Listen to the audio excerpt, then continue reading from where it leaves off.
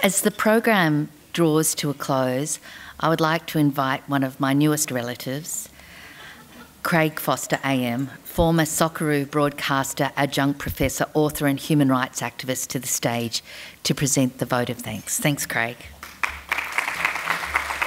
Thank you, Philippa. You've been doing a marvellous job, and I assure you that I won't leave the stage before I get one of those things, so you're not going to have to do 2 trips again, because you've done some kilometres tonight. So, hello everyone, it's lovely to be here. Good evening all. Assalamu alaikum to all of our Muslim brothers and sisters, indeed. To all our religious leaders, faith leaders in the room, thank you for being here. It's so important what you're doing here this evening. To Minister Lee, Sophie, who I know both of you have been big supporters of this event for many, many years, thank you very much. And to all of the dignitaries in the room, there's too many, of course, to mention. Touching on what Tracy was saying, this is so important, what's happening in this room this evening. And whilst the energy level might rise a bit when a great Enes Kanter comes on, and that's what sport tends to do, there's been a wonderful mood and energy and feeling in the room all night, as there always is at this event. And why? Is because when you look around, you see the true vision of what Australia is. You see, more than that actually, is the promise of what we can be. You see here an Australian secular society where everyone is free to exercise their own faith, to believe, to have their own beliefs, and to be respected for doing so. But more than that, actually to come together, to sit together, to break bread together, or in this case, break fast, and to build understanding, as your cousin Ahmet would say, to conduct dialogues. To us, it's about conversations, and it's about people-to-people connection. It's critically important because Australia and perhaps the world, but certainly this country, has never needed it more than we do right now. I sit on the Australian Multicultural Council, and so I'm called often to consider that word, multiculturalism. And you hear often in Australia that we're the most glorious multicultural country in the world. We're certainly one of the most diverse, and we're an extraordinary place with wonderful people. But what is multiculturalism? It's not just diversity.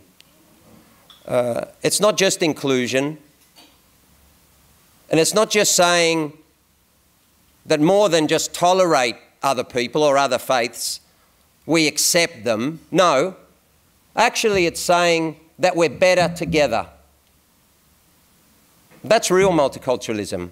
And that's a challenge for this country because we're not there yet, despite all of the, wonderful slogans that we love so much. We are better together. I grew up in a place called Lismore. It's a beautiful place in northern New South Wales. You might know it as very close to Lennox Head and Byron Bay and all the other wonderful tourist places. But when I grew up, it was far less multicultural than today, far less diverse than today. And walking as a young teenager into the world of football was a gift to my life. As, if you reflect, which is what Ramadan is about, I hope that you'll accept it's a gift to yours.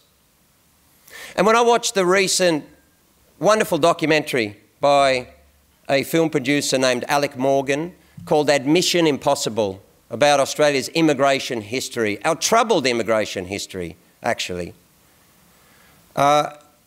it led me to understand very clearly that what is happening in this room and around the country has improved us as a people.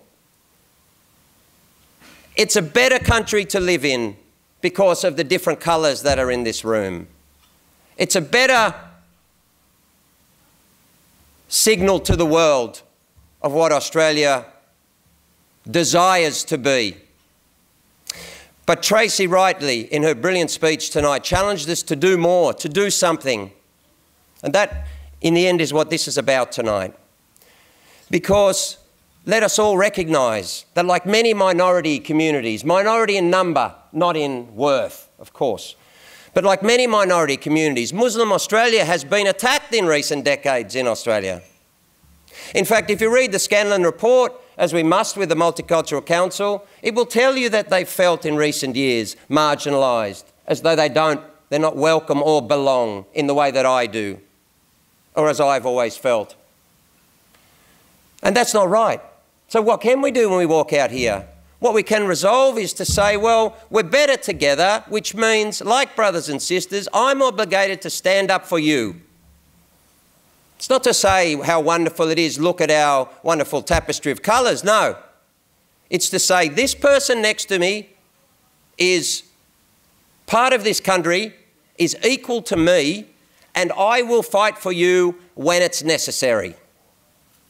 Last year, for that reason, I fasted during Ramadan as a non-Muslim. And the response from much of Australia was troubling. And yet, like so many people have said tonight, we take hope and strength from these gatherings. And yet other Australians said, now that you've done that and you've told the story of Ramadan and explained, and through your eyes I'm able to see something different in Muslim Australians, we're breaking down barriers.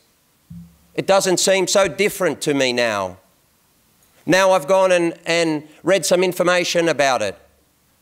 So these are small actions that we can all take to create a better country and the one that we all dreamt that Australia would be. You know, people say that I advocate for refugees. Actually, I just advocate for people. It just so happens the refugees at the moment in this country are one of the most persecuted people. So if we're all equal and if we're all human, as we so often say, what responsibility do we have then to step forward for other people? I would say it's profound, and I would say, as I think our representative on behalf of the Grand Mufti said this evening, our words and deeds should make others safe. Exactly. What words and deeds can we take out of here? We have many challenges in this country, this wonderful country. We have Indigenous children who are being incarcerated at age 10. I saw 9 refugees last week in Darwin. I sat in front of 3 families. The parents were 63 and 58 years old. They've been locked up for 8 years. That can't be right. That's not part of the mood here. That's not part of the messaging here. That's not part of inclusion. It's not part of diversity. But it should be what we're all about, in my view. There are many things that we need to improve here, but each of us must step forward to make sure that that happens. Spending time with Muslim Australia has been a gift to me. Spending time with Reverend Bill Cruz and learning about his 12 lessons of life that he's about to publish has been wonderful in my life and that of my family. As with so many other Australians, of faith and of none, all of whom just want to see people as equal. Can we please do that in Australia now? Can we just say that person there is exactly like me, different beliefs, doesn't matter, same rights, equally as worthy that we all are?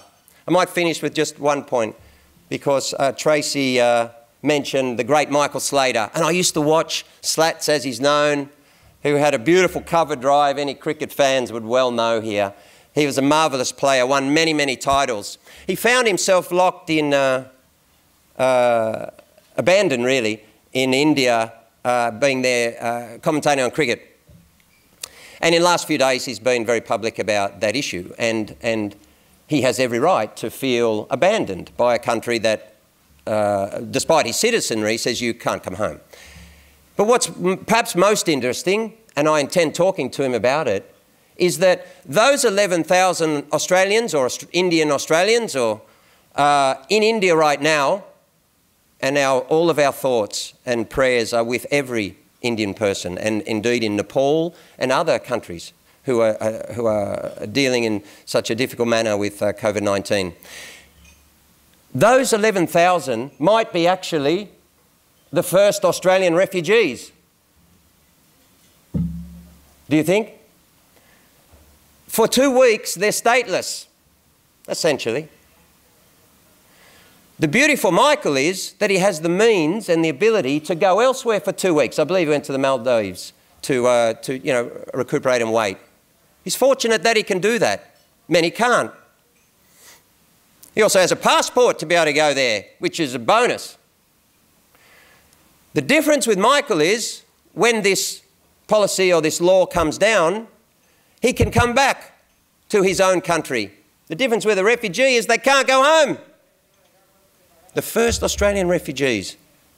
In COVID, we got locked down, and all of us saw society and need and want and vulnerability and obligation that we've talked about so much tonight, I hope in a very different way. Perhaps some of these, as bad as they are, can be a trigger to a better Australia. It starts here, but Tracy's right. It ends out there.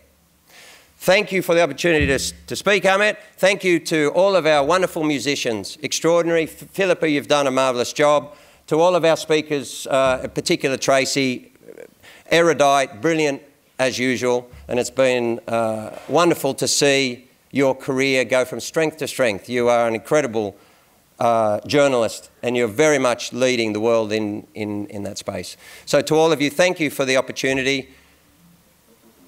Ramadan Mubarak.